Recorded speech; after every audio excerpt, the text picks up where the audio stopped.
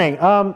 So our passage today is from 2 Kings. We're going to be reading a good long passage here. There's so many verses, in fact, we just can't put it all up on the screen. We'd be flipping through it forever. So if you have your Bibles, if you can open them to 2 Kings 5, please do so. If not, just stand and listen anyways as we read the first, I think we'll read the first 15 verses here.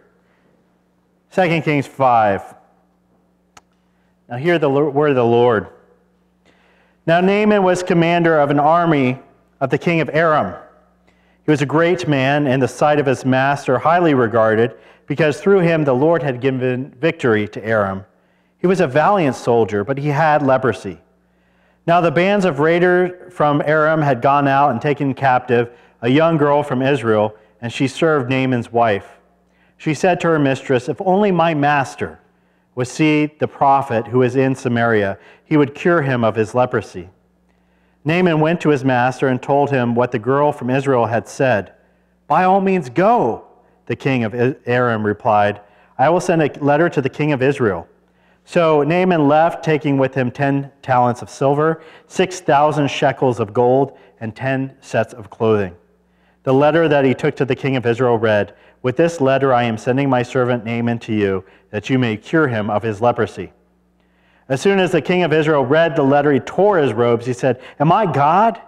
Can I kill and bring back to life? Why does this fellow send someone to me to be cured of his leprosy? See how he's trying to pick a quarrel with me." When Elisha, the man of God, heard that the king of Israel had torn his robes, he sent him this message, "Why have you torn your robes?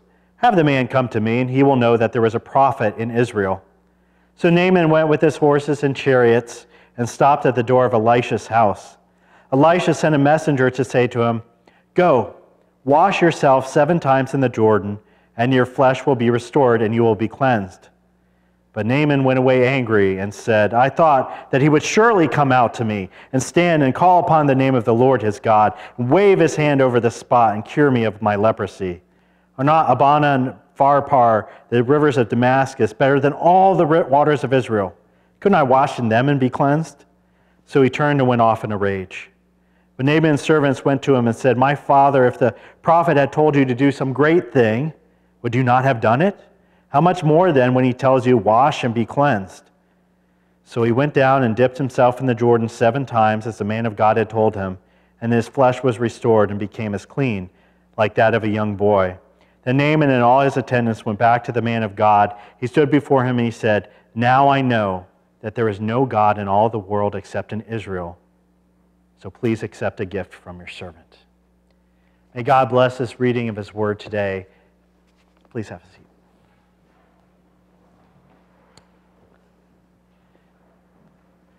It's weird to think that not too very long ago, a lot of us saw things like family reunions as a trying experience, something to be avoided. And now I think we give our eyes teeth just to have a good one. I was reading through quotes on this, and one stuck out at me. The comedian Renee Hicks said that a family reunion is that time when you go and you visit your family tree, and you realize that a lot of these branches should be cut off. I imagine that when COVID's over, there's going to be a lot of family reunions, a lot of people coming back together, friendships, people who just haven't been in each other's presence for a long time. We're going to see great and small reunions. So many people have been kept apart from this past year, and that's really painful to us. I was thinking of yesterday just how many people from Knox. I haven't seen my family here at Knox. I haven't seen for the better part of a year, and that hurts me. I miss being in their presence. And I understand why, but I miss them. And I can't wait for the day where we'll have a reunion. There's just something about that personal connection of being close to somebody that Facebook and Zoom can't replicate, isn't there? Well, for some of us, we feel distant from God in much the same way at times in our life. We feel far away from God, have that feeling like we're just got that emotional distance where we're, talking to God, we sort of believe in God, but we're far from him. And as the saying goes, well, if you ever feel far from God, guess who moved, right? It's always us. But what I love about God is that he always desires that moment of reunion. He always wants to bring us back together with him. He wants to make sure he can pave the way so that we can come back. And that's why I find this story here in 2 Kings 5 with Naaman very instructive. Because here in this story it contains three very common barriers, common obstacles that we erect to set us some distance between us and God. Reasons why we're not praying, why we're not going to church, why we're not talking to him, why we feel far from him. And we see all three of these here in 2 Kings 5, and also how God helps Naaman and helps us smash through these barriers to return to him. So let's look at that today. Let's actually meet Naaman. If I ever was going to market a line of Bible action figures, become rich, I'm going to put that for next year's to do. Bible action figures, you'd want to collect Naaman. Naaman would want to be one of your guys in your collection. I love this guy. I think he could be a bestseller. He's strong, he's brave, he's talented. Everybody in the world, they think the world of him. They love him. He's very respected by everybody in his country. His king is his best friend. Naaman's got it made. Anytime he goes into battle, he wades out of that battle with success and glory. And we actually find out why, because right there in verse 1 it says that he's doing all this because the Lord was working in his life. I find that very interesting, that Naaman is not a Jew. He's not part of the Jewish heritage of Israel. And yet, even back in the Old Testament, God works through non-Jews. God works through the Rahabs and the Naamans. He works through people's life for his purpose, and it's really cool. So everything was going Naaman's way. He had it all made, except for one massive personal tragedy. That was Naaman had leprosy. And reading those couple words there, those first couple of sentences, you can almost just skip past it and realize that that's like somebody crashing down on you, hearing you have cancer, or you just lost somebody in your life. That's an enormous thing to be told, especially back then, you have leprosy, because there was no cure. Absolutely no cure. He knew that it was just a matter of time before those little red spots would become big, scaly white ones, where his hair and his teeth would fall out, where his fingers and toes would blacken and become dead flesh, and where he would spend the rest of his short days in agony before dying. That's all he had to look forward to in his future. Pain, disfigurement, abandonment by everybody who loved him right now, and death. Meet Naaman's servant. A young girl, we unfortunately don't get her name. I really do wish we did, because I think she's one of the heroes of the Old Testament right here. This young girl, she was captured. As she was going home one day, a raid from this foreign nation came in. They grabbed her, threw her onto the back of a donkey, carried her off, and put her into indentured servitude for the rest of her life. She would never see her family again. She'd never smell home again. She'd never eat those familiar foods again. She was abandoned. In both of these situations, we see great personal tragedy. And that's the first obstacle we have that sometimes gets between us and God, when a big personal tragedy comes into our life. And at that point, we look at what's going on. We look at a life taken away from us, maybe somebody else's life, maybe something that's irrevocably changed in our own. And we usually pray this to God. We say, why? Or sometimes we go, why? And sometimes our next question is, how dare you? Why, God? What did I ever do to you? Why would you do this to me? Why would you let this happen to me? Your faithful servants, right? You start trotting out your resume. God, I went to church, 30 times last year, and I gave, and I did all this stuff.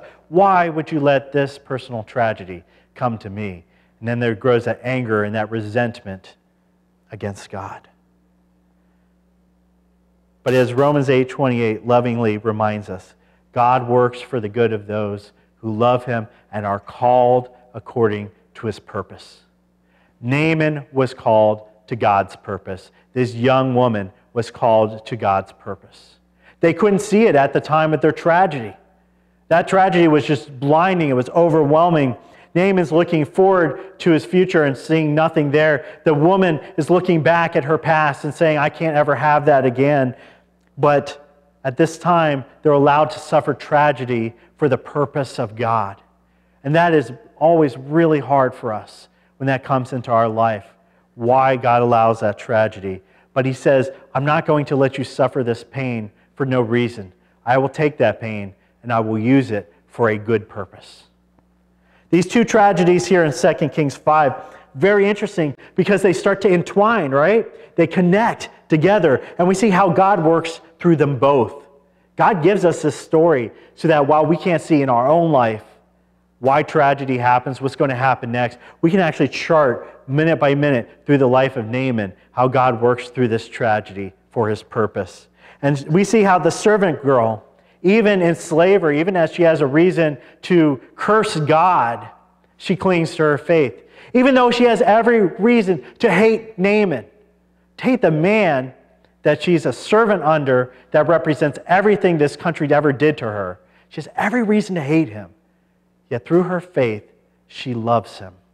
She shows God to him. And that makes her a hero in my eyes. That she would stand up and say, instead of hating you, I love you and I want you to get better. I want to point you toward healing. I want to point you toward God. God put this young woman in this situation for his purpose and his glory, to point Naaman toward God and through Elisha. So as for Naaman's tragedies, he's like a lot of us. When bad things happen, we're willing to grasp at straws. We're willing to do anything. There's even a chance at healing. So he goes to the king, and the king, who loves Naaman dearly, also leaps at that chance. He loads up some poor donkey with a ridiculous amount of money. We're talking like $1.2 million worth of gold and silver loaded down, and sends it all just on a chance, he could be healed. Sends him off to a foreign country with that much money, hopefully some guards around it. Naaman's personal tragedy starts him on a journey toward God. And sometimes God uses tragedy in our lives to send us back to him. And that's hard. That is a really hard lesson. It's not something we wish on each other. But it's also something at the end of the day you can look back and say, it was hard to go through, but I praise God. Because through that, God did a great thing. Through that, God led me back to him. Through that, God's will, his purpose is fulfilled. God can take the worst the world has to offer, and he takes that defeat and he turns it into victory. And that's what we see right here. Now I have another question for you. Have you ever tried to strike a bargain with God? How'd that work out for you? Not too well, I expect. God doesn't really like it when you try to go and strike bargains with him. And this is why. Because he's holding all the chips.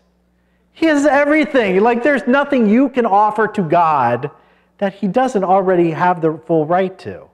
So that kind of gets us off on a wrong foot when we go to God and say, God, I want you to do something, and I want you to do it in a very particular way, and I'm willing to give you my firstborn child. Some days I'm willing to give God all four of my kids.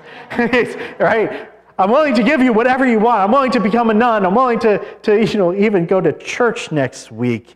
Whatever, instead of seeing the Bills game. Anything, God. Anything. I'll give to you. But that's not how God wants us to interact with him. God doesn't take orders from us. He doesn't take our expectations. He works in ways that are frankly sometimes strange and counterintuitive to what we think is best.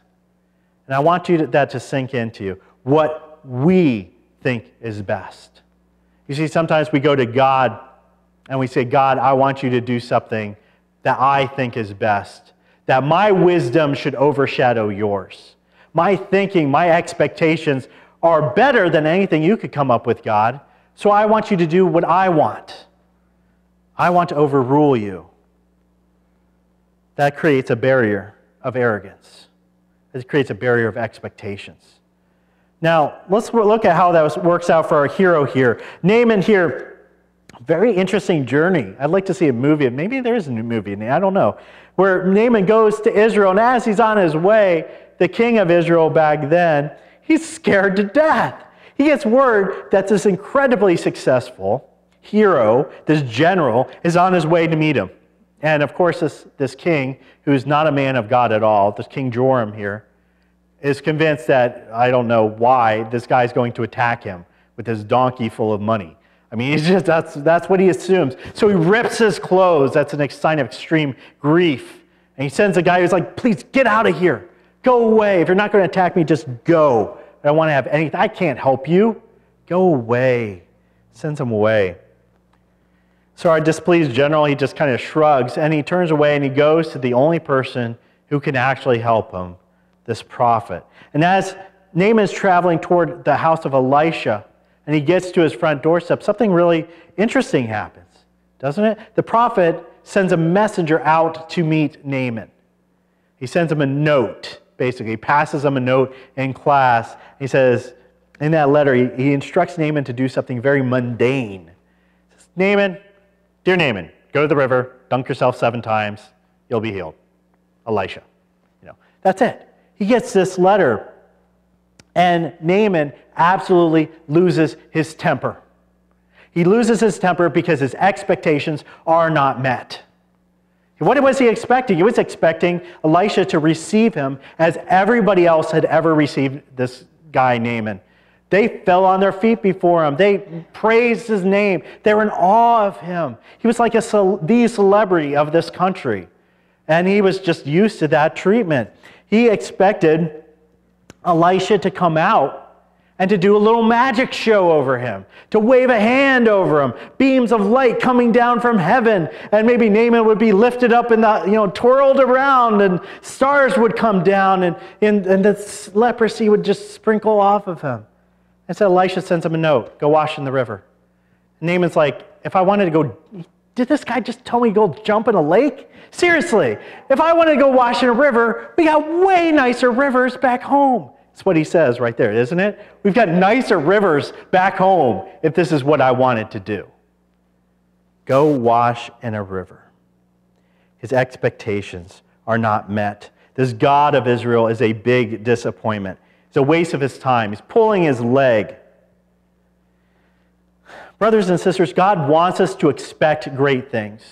He wants us to pray great prayers. Don't let this stop you. I'm not saying don't expect great things. God, just expect them in the right way. And don't demand that God do it on your timetable and in the fashion of your choosing. Because God may say, that's not the way I want to work. I have a better way, a more wise way, and you're going to have to trust me.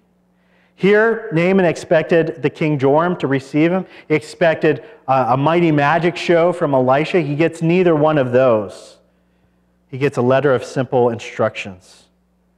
God's miracles aren't often showy, are they? Sometimes they're small. Sometimes they're mundane, but they are profound and powerful. They're powerful as a little baby being born in a manger. Back when I went to seminary, I had a friend named Joe. Joe, I forget what country he came from, but he grew up in a small country in Africa, one of those countries that was just torn by civil war. And that's the environment he grew up in. You think things are bad here. He grew up seeing his friends and family killed all the time. He said, I grew up, and as I was growing up, he gave his testimony at our seminary. He said, as I was growing up, I kept questioning God. Why would you allow this to happen? Why would you let these people be killed? Why would you take them away from me? And I got mad because God wouldn't answer my question. But then over time, Joe said, I learned to trust and obey a sovereign God. That even though I didn't know why he was doing what he was doing, I knew he was still God. He still had a sovereign hand over all things. And I could just learn to trust him. And Joe eventually put aside his expectations and started embracing that trust and that obedience. And he finally heard God's call to be a pastor. And he realized at that moment that God had been training him to get rid of those that false expectations of prayer, instead forming a humble servant of the Lord. And Joe was praising God as he gave this testimony. Do we trust and obey God, or do we demand that God act according to our expectations? Do we say, God, I'll follow you only until you do something I don't like, and then I'm gonna head off? God, I'll do this nice thing for you if in return you'll do something nice for me. Not how God works. We're to humble ourselves. We're to pray, God, your will, not mine. What do you want me to do, God? Increase my faith, Lord. Help me to trust you. Several years ago, I was visiting an apple orchard, and it was one of those brilliant fall days that right now is so far away from our memory. Brilliant, nice fall day, and we were riding on a hay cart as it was coming back from apple picking, and I had my nice basket of juicy apples there. And we heard something really disturbing. We heard this scream, and this woman was running the opposite way down the lane. And she ran right by our car, and we said, something's going on. So a few of us jumped off the cart, and we ran after her. We're like, what's going on? And she ignored us. And she kept calling out a name. She said, Jimmy, Jimmy, Jimmy. And we're like, we saw nobody. And then finally we hear, Mom! And out of this tall field of corn burst a little boy. See, this little boy had gotten lost in one of those big corn mazes, wandered way out off into the deeps of the cornfields, and the mother had lost him. And she was frantic, and he was crying. He had no idea where to go, because from his perspective, from a kid who's this tall, can't see anything past all that corn. And so he's just lost. He's lost literally in the weeds, right? Lost in the corn. And it wasn't until he heard the voice of his mom that he found a way out. And that right there is us and our biggest obstacle. Our biggest obstacle between us and God doesn't tend to always be personal tragedy or expectations. But the biggest obstacle, the one we can't see over, is our sin. It's a sin where we're lost right in the middle of it. We can't get out of it. We've been stuck in it forever. Some of us get really stubborn and we just fold our arms and we say, well, I'm comfortable here. I'm just going to set up shop. This is where I'm going to live for the rest of my life. This is home. But then we hear a voice. And a voice calls to us. It says, I'm out here. Come to me. Come to me. Get out of that sin. Let me show you the way.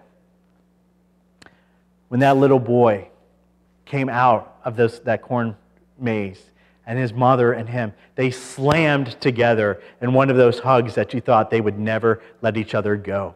They had that reunion. And that's the moment God is looking forward to with us. Right here with Naaman's story, we see how his sin rears its ugly head at this very moment. And his sin is the same sin that all of us very strongly relate to. It's the sin of pride. He is a very proud man. He's a man who's used to people bowing to him, used to getting that respect, having his dignity, having his ego stroked. He was just used to all of that. And through this experience, he was asked to humble himself. And he couldn't do it. He turned away. He was going to go home. If all things being equal, if nobody had said anything, he would have gone home and died horribly because he couldn't get past his sin. But he heard a voice. He heard a voice calling out to him as he's lost in the middle of that sin. And God's voice comes out of his servants. And his servants say, Naaman, you idiot. Naaman, come on. If you had gone to this man Elisha and he asked you for some grand, huge task like Hercules, go cut down this forest, go roll a boulder up a hill, slay 20 bears, you would have done it. You would have felt like you earned that healing. You would have done it no problem. He's asking you for something mundane. He's asking you to humble yourself. Why aren't you doing this simple task? And in that moment, I love the fact that we see how Naaman doesn't remain, as so many of us, so many people I know do, where they remain very stubborn in their sin. Somebody confronts them with their sin, they go, so what? I'm staying right here. I'm going home. I'm going to die horribly. Forget you. Naaman doesn't do that. Instead, in that moment, he hears the voice of God and he runs toward him. He humbles himself. He says, you're right. You're absolutely right. My big fat ego is getting in my way of just doing what I should do. And so he goes down to the river. He humbles himself. 7 dips later, and his skin is clear. He's healed. And I love that there's a parallel here with this story and later in the New Testament, in the Gospels, when they lower that paralyzed man down through the ceiling. Remember that? And all his friends wanted Jesus to do was to heal him, to heal his physicality, to heal his lameness and make him walk again. But what does God prioritize in both of these stories? The healing of the soul first. That he wants Naaman to repent first. He wants to forgive that man's sins first. The healing, it's almost an afterthought. It's almost a, yeah, okay, you got the most important thing out of the way. I'll do this too. God likes to pour on blessing. But that repentance, that humbling, that fleeing back to God, the repenting of Naaman, that's what saves him. That's what brings him back together, just like that mother and son. Naaman flees into the arms of God, and he makes this profound statement here in 2 Kings 5. He says, "Now I know that there is no God in all the world except the one in Israel." In this moment, Naaman is saved. He has repented, he has confessed of his sins, and he has confessed that Jesus Christ, even though he doesn't know his name, is Lord. And that always gives me chills when I see that moment. Because someday, brothers and sisters, we will meet Naaman in heaven. And he's going to tell us of this story right from his mouth. At the time when he, a non-Jew, was called from God, and God called him out of that big thicket of sin that he had been in his whole life. And he called him out into the clear, and where he got to be reunited with the God that loved him so dearly. So my question is, what is getting between you and God this week? Maybe it's nothing. Maybe you're really good with God right now. But it could be that you have a personal tragedy, some hardship in your life, something you're really struggling with, and you're struggling with why God's allowing that. And I'm not giving you an easy answer to that. I don't want to give you a trite answer to it. But I will say God is there. God understands your pain. God is not going to let that pain be without purpose. Is it our expectations that are getting between us and God, that we've been expecting God to do something for so long, and He hasn't done it yet, or He hasn't done it in the way we expect Him to? He hasn't answered our prayers just right. Maybe at that point we need to be getting over our arrogance and praying in a different way. Your will, God. God, you invite us to come to you with our requests. I'm going to make my request to you, but in the end, your will be done, not mine, because your will is more wise, better, has a better perspective, and it is good. Let me trust in you. Maybe that barrier getting between us and God is our sin. It's an unrepented sin in our life. It's a sin where we're so entrenched in it, maybe we don't even see it until somebody points it out. One of our brothers and sisters points it out to us and says, do you see how much you've been sinning? Do you hear God calling you? Run back to Him. That time of confession we have every morning when we have this time on Sunday mornings of prayer of confession. The time when we humble ourselves. Up here, down there, we're together. Because I'm always praying to God, God, show me my sin. Show us our sin. Because I don't want to have it in my life anymore. And I'm so sad that I had this past week. But going forward, I want less of it and less of it and less of it. Because every time I sin, it's just making this barrier, this distance between me and you. And I want to be close to you. I want you to be close with God. Naaman's story is a great way, just encouraging way. It wasn't easy for him to go on this journey. He had to struggle with a lot of things. This young servant girl had to struggle with a lot. But in the end, when you open yourself up in prayer, when you dive into the Word, when you reconnect with God, you have that reunion where He throws His arms around you and tells you, I'm never letting you go. And you throw your arms around God and say, God, I'm never going to let you go. We can declare as Naaman did, we can say, there is no God in all the world except my God. Let's pray. Dear Heavenly Father, we praise you for the story of Naaman, for his faults and his faith, for this young servant girl's faith. Lord, thank you for how much you put this on display to encourage us in our lives. I know sometimes we often hear, I'm just so far away from God. I don't know where God is in my life. Sometimes, Lord, I'm feeling that way. And we know in all these places, you are right there, right next to us, and we need to see you, we need to hear you, we need to feel you, we need to encounter you.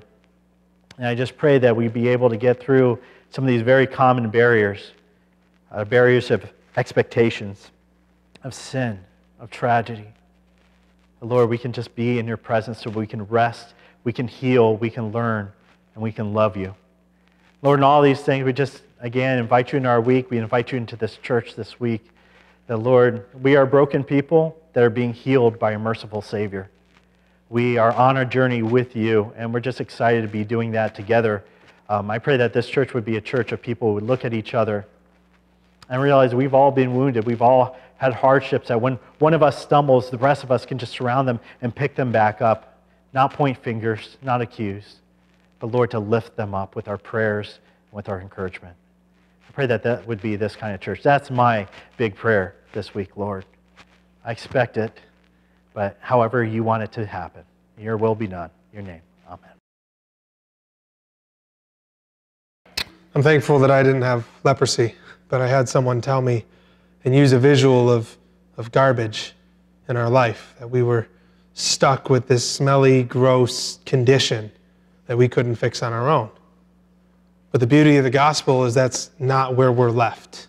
Naaman wasn't left with his leprosy. He was given an opportunity to encounter the living God who heals and saves the same way that I was in 6th grade. And I'm grateful that that garbage, I'm no longer a stinky, smelly mess, but I've been redeemed by Jesus who died for my sins and loves me. And it's in his name that I pray you go in peace, be blessed, and we'll see you guys next week.